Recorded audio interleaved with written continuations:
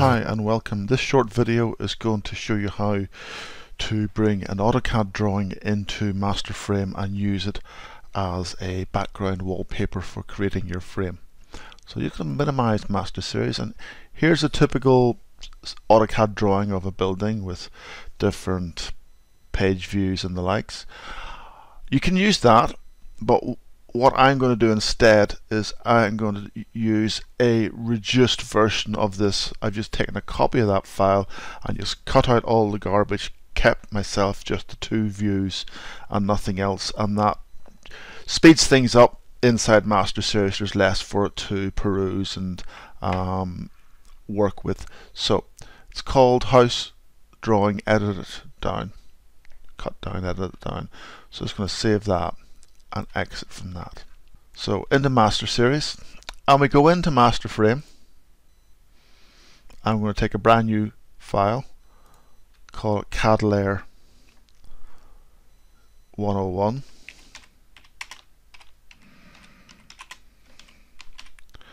and create. So we're going to work from a snap grid. No pre-existing drawing, and what I'm going to do is I'm going to go to viewing and CAD layer, and we're going to choose a CAD layer, and we'll choose a path to this edited drawing, and now we can choose what objects we want to see and don't want to see. So I could, for example, turn off fittings, fixtures, floor levels and doors, and maybe windows, and just move to next, and I'm going to select the shift. So clear selection, shift, click, drag, release. So that's my view that I want to work with. I want to set my anchor point, so clear my anchor point, hold the control, and there I go. I've got my little X, and I say finish, and here I come with my drawing inserted into my CAD layer. So now I want to create members,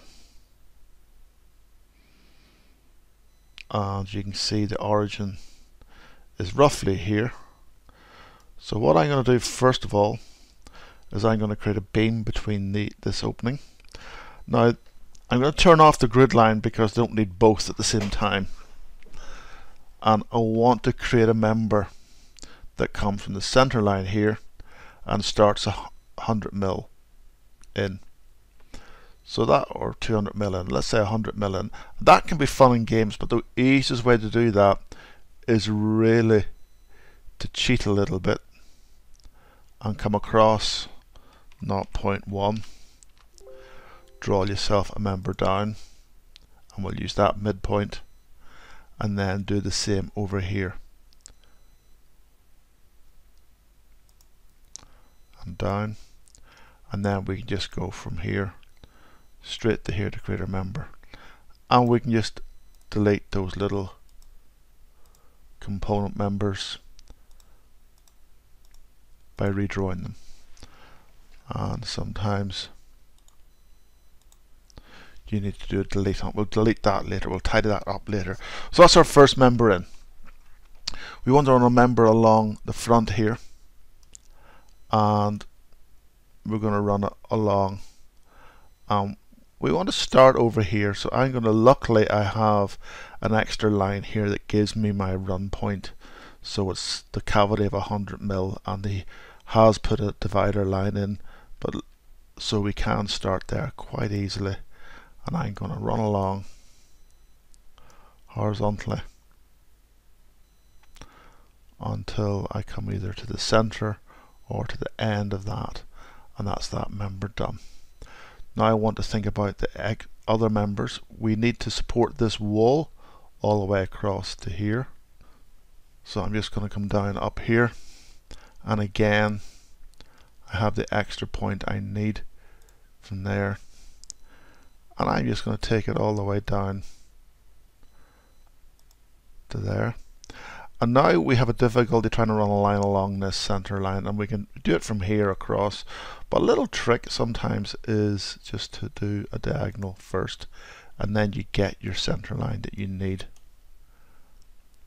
And again, this is going to come here, and I'm just going to push it in that distance we need. And I can just come back out here,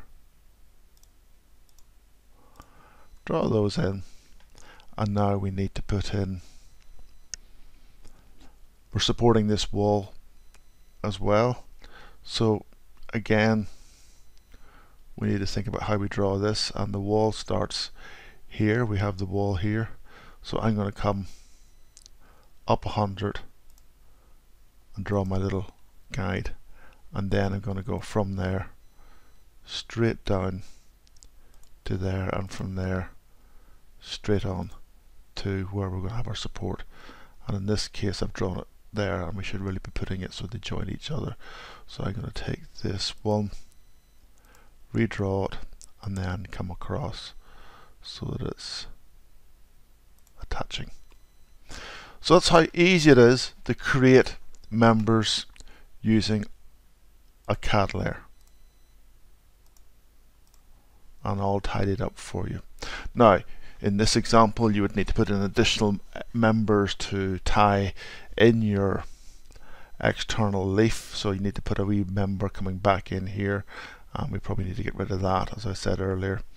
But working with the CAD drawing, that is the basics laid out for you.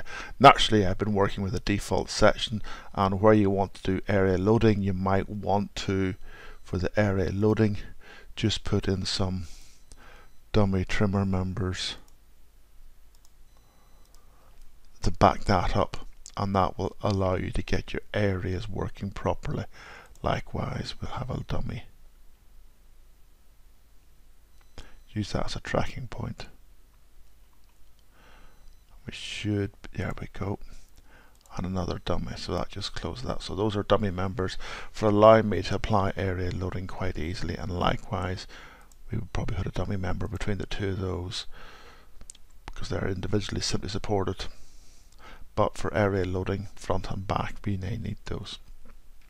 So very straightforward, and then you can go and add in your columns and everything as you require.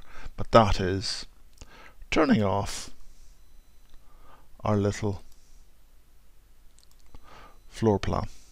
As you can see, that one member that was a construction member, I'm just going to say delete, and I'll just delete that member and apply, and there we go. So simple, easy, and very flexible.